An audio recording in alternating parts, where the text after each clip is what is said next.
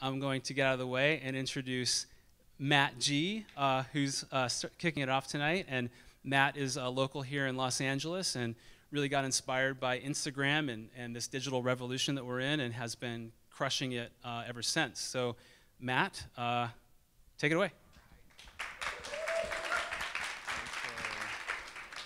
All right, is that good? It's good, okay. All right, just want to thank This Is Ground and everyone for coming out tonight. Super excited to share with you guys. Full disclosure, I don't think I've talked to this many people since like my junior high graduation. So bear with me if I'm a little nervous about it. I kind of wanted to approach tonight a little differently and sort of share my relationship with travel. It's been about a 10-year relationship so far, and it's gone well. But I wanted to share, some photos that really have meant a lot to me over the last 10 years. And let me see if I can get this slide thing to work, because I've never used this before. Okay. All right, so it's Thursday, so we're going to have Throwback Thursday right now. This is me, 2007. I'm probably clocking in at maybe 131 pounds, possibly. Super happy, obviously, to be here at the Sphinx in Egypt. I got the opportunity to spend 3 months doing a study abroad program and during my senior year in college. We were studying in Italy, so that was super cool. We got to go to the UK and France, Greece, Egypt, and Germany while I was there. And so it was a super exciting time of life for me. I had never really been out of the country before. I remember getting off the train station in Paris and hearing French on the loudspeakers and seeing all the signs in French, and it was just like super overwhelming to be in a place like you've just never, been in a country where they even spoke another language before. So during this kind of 3-month period, travel was just really fun for me. I loved it. I loved the smells and the food and getting lost and trying to find our way around, and it was just an amazing time and really the best 3 months anyone could ask for. So I kind of come back from this trip. Definitely, I have an addictive personality, so I had that travel bug, and I wanted to just see the world and do all this stuff. And then something happened. I graduated, and I got a job, and I started the 9-to-5 life, and it kind of sucked. But it was cool, though. It was cool. I worked as a designer at a landscape architecture firm in Orange County, and so I did that for 5 years, and I'd never left the country another time during that 5-year period, which is really sad coming off of a trip like this. So I kind of came to this point, and I promise there's more pictures than just this picture of me. You don't have to stare at me all night. There's a long intro, but we'll get moving. So I kind of came to this point where I was super restless, and I needed a change. And so I went home, and I opened my laptop and pulled up Google, and I typed in how to quit your job and travel. And I read all the blogs, and I was like, this is what I want to do. This is what I want to do with my life. I need a change. I need to get out of here. And so I confided in one of my good friends, and I told him, I'm like, listen, man, I got to quit. I can't do this anymore. I need to travel. I need a change in my life. And so he's like, well, did you ever think about teaching, doing like a teaching program? And he had just done something similar in China the year before. And I was like, no, I don't teach. I mean, obviously, I haven't spoken in like 20 years to anyone. So I'm like, no, I've never thought of that, but I'll look into it. And so I looked into it, and that's what I decided to do. So, okay, it worked. So that summer, this is 2013, I quit my job. I went to China for 2 or 3 months, and I worked with Chinese English teachers there. A really, really meaningful time period for me. This photo was taken in my classroom the day before our first day of classes.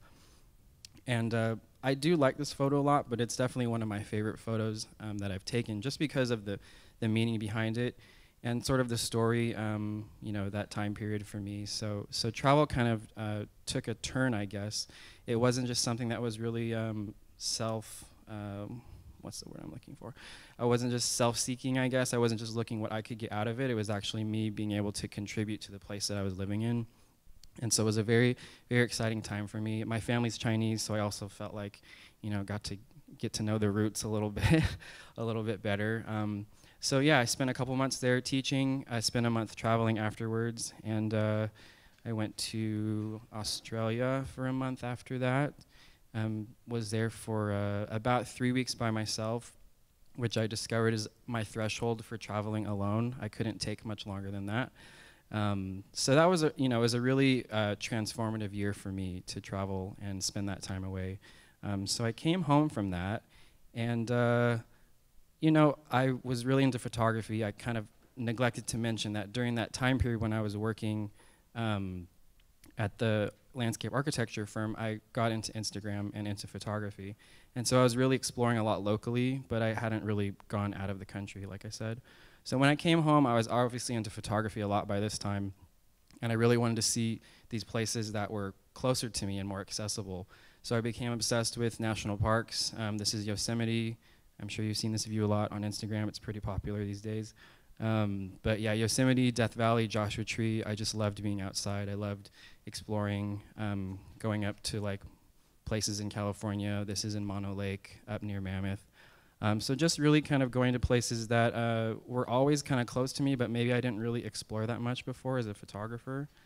Trying to see places in different seasons. This is obviously in fall. So yeah, and then going up more towards the Pacific Northwest. This is Oregon, Cape Kiwanda. So really getting to know places and kind of that transition of not thinking that travel was always something you had to do for 3 months or something you had to be like, oh, I've got to quit this thing or transition, a whole part of my life to spend 3 months doing something. It was really places that I could go on the weekend or maybe a long, weekend trip, but places that were mostly accessible by car.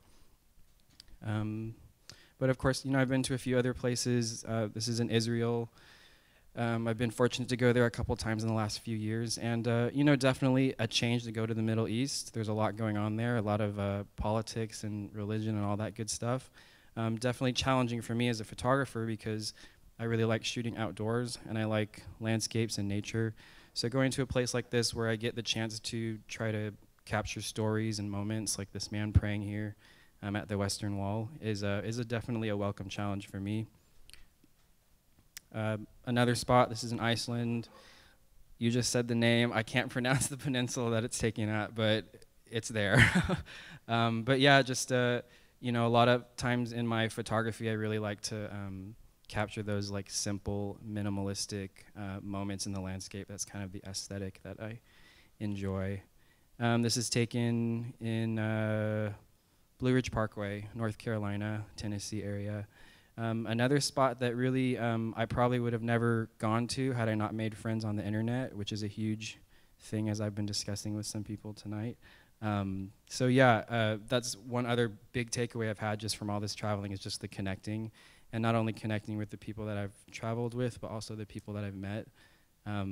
Yeah, looking back on the teaching experience and the studying abroad program, it's really the people that I've got to spend the time with and the people that I've met that have really resonated with me. And those are the memories that I kind of hold after all these years rather than just the places. So anyways, back to me again.